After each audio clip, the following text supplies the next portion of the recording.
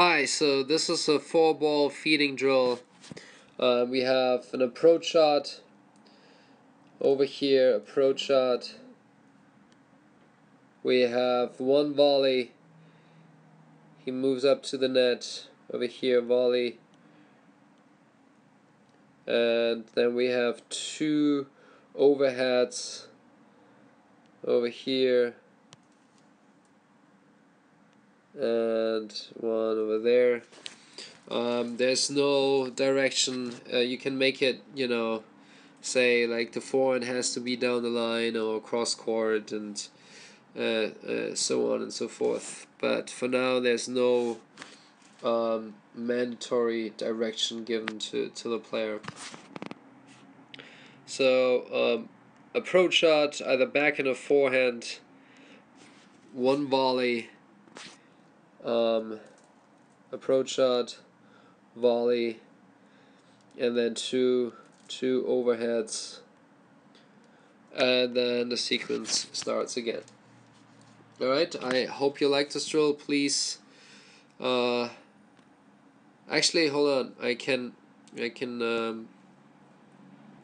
there's one more variation I want to show you here.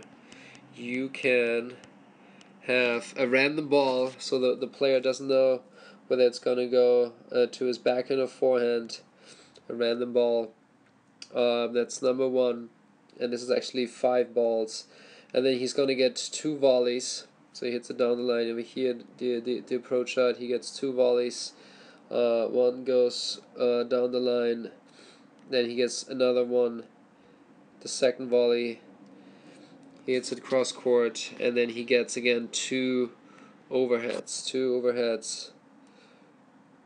Actually, 2 overheads here and there. Alright, so one approach shot, one random feed here. The player doesn't know where it's going to go. Over here it's going to go to his backhand. He hits it down the line, 2 volleys. There's one volley, and then 2 overheads. And yeah, that's it. So 5 balls in a row, and then back to the beginning. I hope you like this drill. Please like, comment, and share this. Subscribe to our YouTube channel to support our free service, and I'll see you later. Bye.